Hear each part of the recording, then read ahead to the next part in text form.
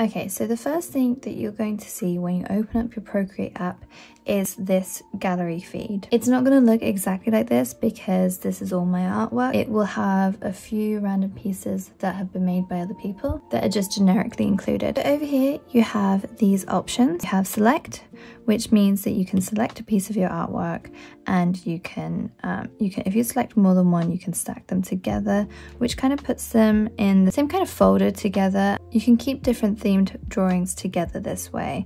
I do this with things like tutorials. You can also preview the artwork, which means it comes up on the screen but you don't actually go into the canvas. You can also share the artwork. You can duplicate it in case you want to replicate things. I duplicate things like this if I am making stickers or prints or needing to change something around that I don't want to alter on the original drawing. Or you can delete it, which means it will be gone forever.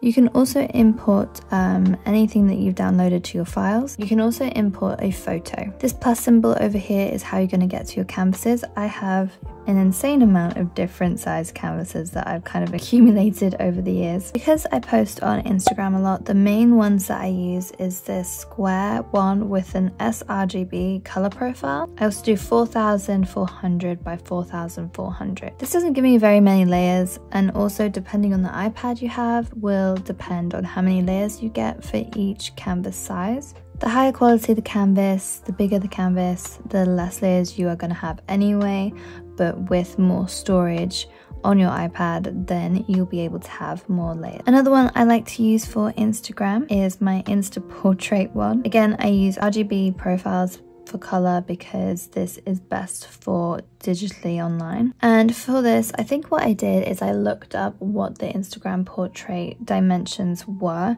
and then I times it by like 3 so that it was a bigger canvas, so therefore better quality. When you go to make a canvas, you can pick the dimensions, you can pick the DPI. I tend to go for either 300 or 600. This kind of stuff will change how many layers at maximum you can have, which you can see here. Then next you'll have the color profile, so you've got RGB or CMYK. I have used CMYK before so that I can manufacture my products, but to be honest, I've gone away from that now and I just use RGB. So the main one I use is the standard one that it selects for you, and that's just because I don't want to mess around with it and I don't know what the rest of them mean. You can also affect your time-lapse settings for each canvas.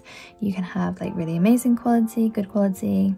Then you can choose your canvas properties. Do you want a background color? Do you want the background hidden? Once you've created your canvas, you'll be in this view, and we're just going to run over what everything is. So we're going to start over here.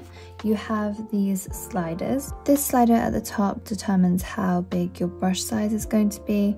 This slider here determines the opacity if that brush has that feature. Brings this little square here, brings up your menu. You can change all of these around to do different actions. All you've got to do is hold down on what it is and change it around. If I wanted to go into the brushes that I have made these selections to be, I can also change which brush I want to show up in those sections. You can also name your menu and add different menus. So the first tool up here is this little wrench, and this gives you lots of different actions that you can do. You can insert a file, a photo. This is also where you add text. We go into text. Then you can also see all the different fonts it comes with, and you can also import your own. You can also change the settings of these fonts and make them however you want them to look. You can also copy the entire canvas and then paste it onto a new canvas if you want to. Next you have the canvas option, and this lets you change the size of the canvas. You also have animation assist, which means you can animate a little GIF or something of that nature if you want to. You can also turn on the drawing guide. You have 4 different options when it comes to drawing guides. You have the 2D grid, which you can change the thickness, the grid size, and the opacity. You can also turn on assisted drawing. Assisted drawing will let you follow the grid exactly, and it won't let you deviate from that. The next option you have is isometric. Again, you have assisted drawing, perspective, assisted drawing, and symmetry. You have different options on what kind of symmetry you can use. And with all of these, you can also up here change the color of the drawing guide that you use. Then over here, you can add a reference into your canvas. This can be your canvas. It could be an imported image, something like a draw this in your style or something like that that you need to look at, or it could be your face, you know. You also can flip your canvas horizontally, which is very good for seeing if you've made any mistakes or if anything actually looks wrong or right, and vertical as well. You also have the canvas information here. Here you can title your artwork, you can add a photo, you can add a name, you can sign it. I like to do this with my brushes, which you can also do this kind of thing as well. It tells you when it was created and when you modified it.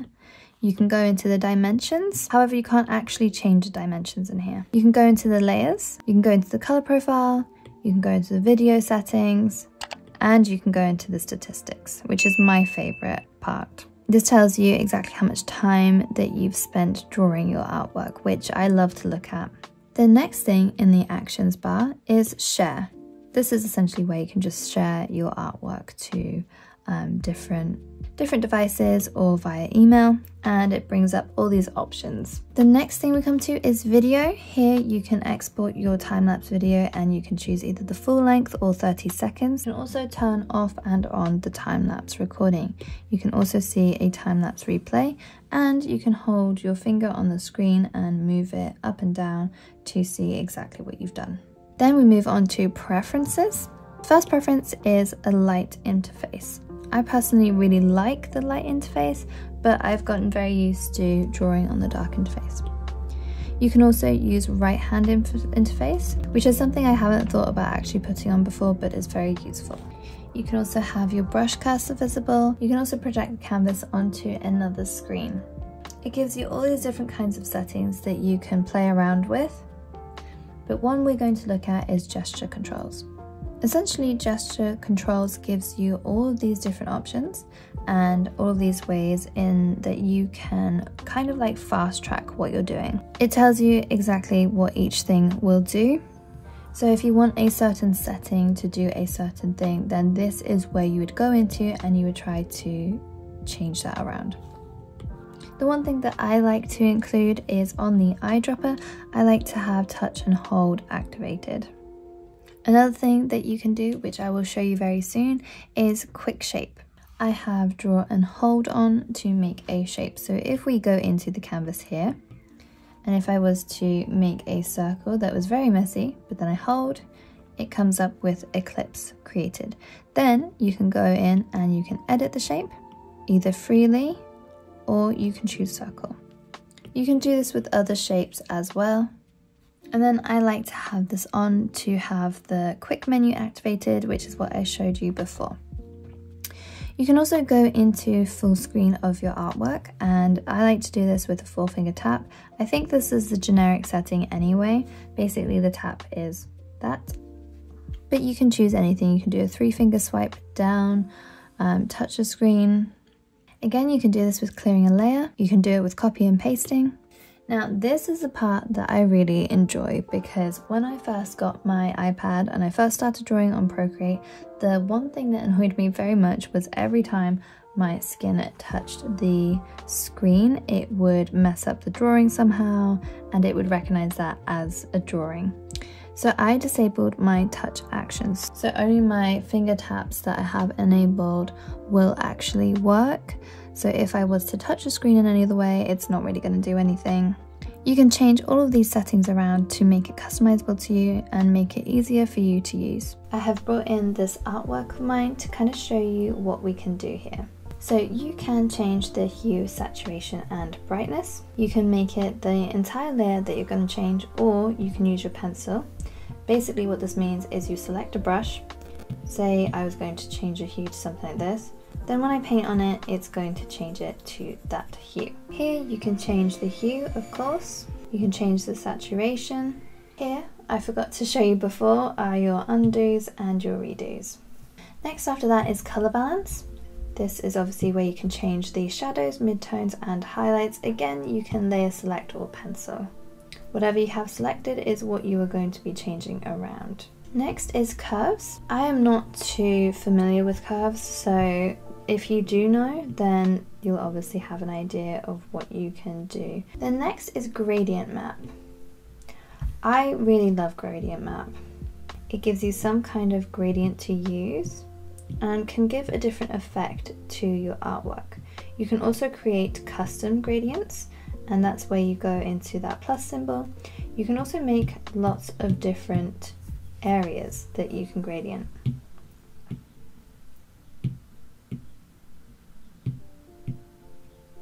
You can also bring up the harmony section and all of these different kinds of palettes and things. Next you have Gaussian blur.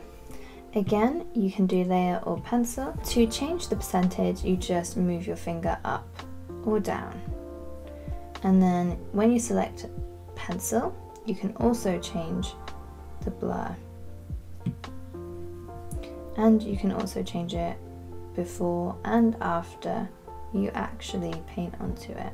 After that you have motion blur, which is a different kind of blur. Then you have perspective blur. After that you have noise, which you change the percentage again with your finger, and you have different types of noise. You can scale this so that it gives you a better look. For this you have sharpen, which again you can change here and it will sharpen your image. Then we have bloom, and again you can change these different settings.